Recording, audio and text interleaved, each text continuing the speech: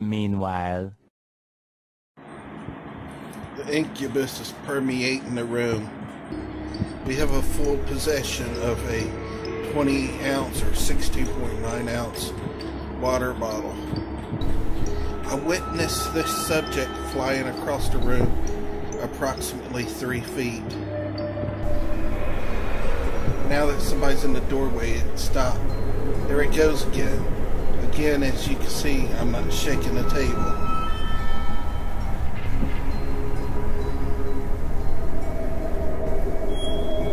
The ghost has decided that its entity will not be in the bottle if some third party is in the room.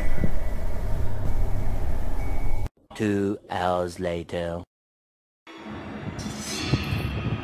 This emptying 16.9 ounce Cincinnati Reds drinking water, which is possessed by an incubus and an entity.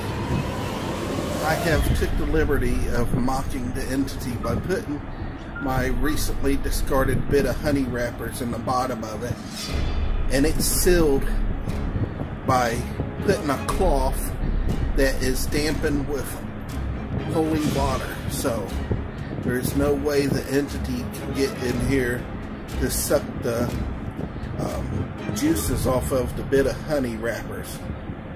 Again, there is a cloth inside here that is damp with holy blessed water. So we'll return it to its position to see if the entity takes notice.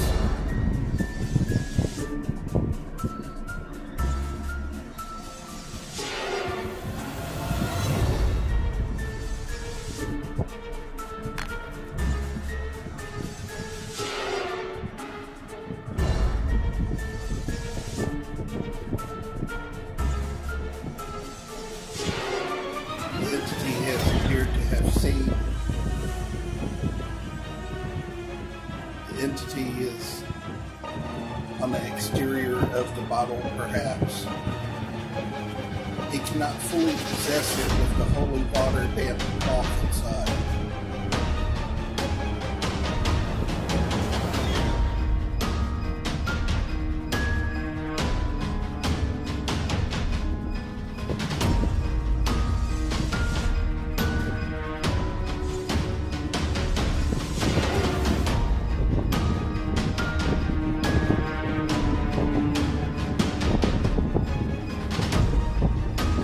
Beginning to pick up its tempo.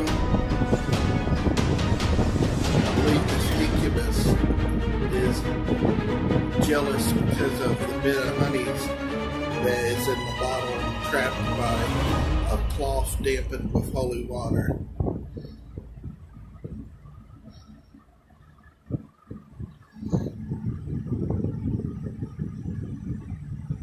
And there you have it.